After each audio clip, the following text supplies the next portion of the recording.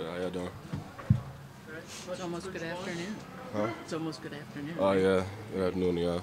Javon, how'd it feel to get back out there? It felt great just knowing to be out there back with my teammates, but just being out there, you know what I'm saying, just helping out the team and just getting back chemistry with Shador is great. How do you guys avoid the slow starts as you've had the last couple weeks?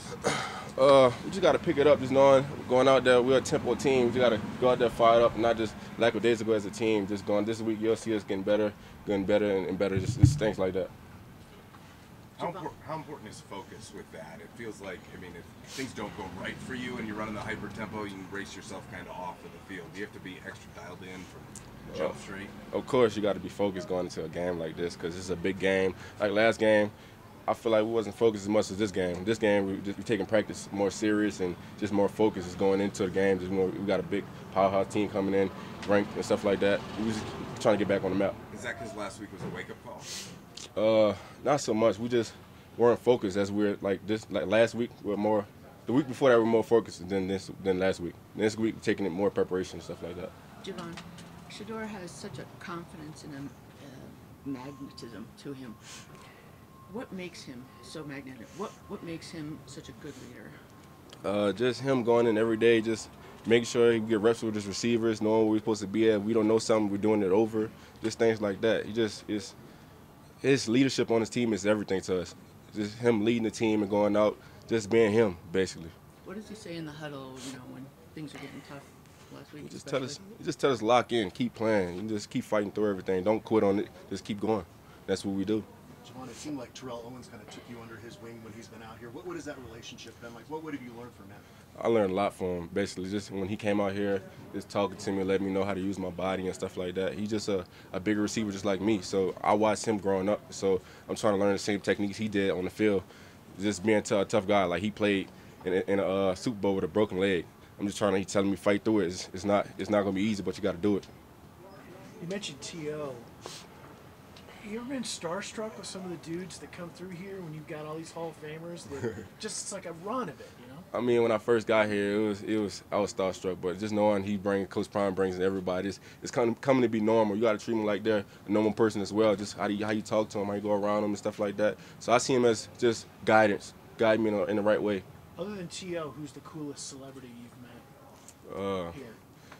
Just basically what I want to say is rapper-wise, probably like Quavo or Lil Wayne. Lil Wayne's from my city, so that's one. But other than that, T.O. would be my biggest because I grew up watching him. So he's been a big influence on me, just being there.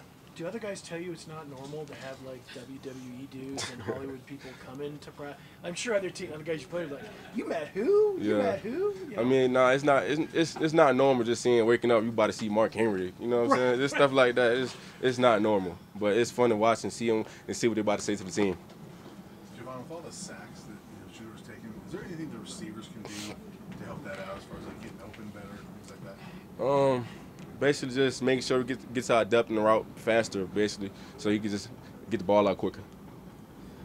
What has to happen for you guys to get back to the offense you guys were against CCU week one?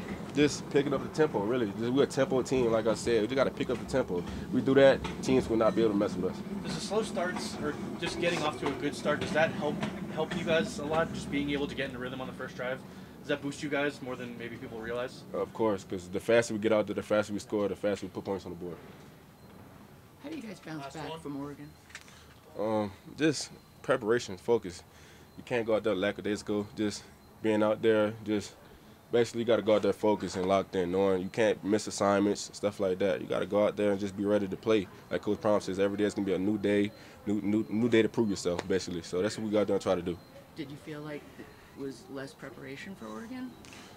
No, not that. I feel like we probably was like less focused maybe because everyone probably wasn't locked in. But one thing he says, everyone has to believe in what we're doing. And for that, for us to win, everyone has to believe and be on the same page.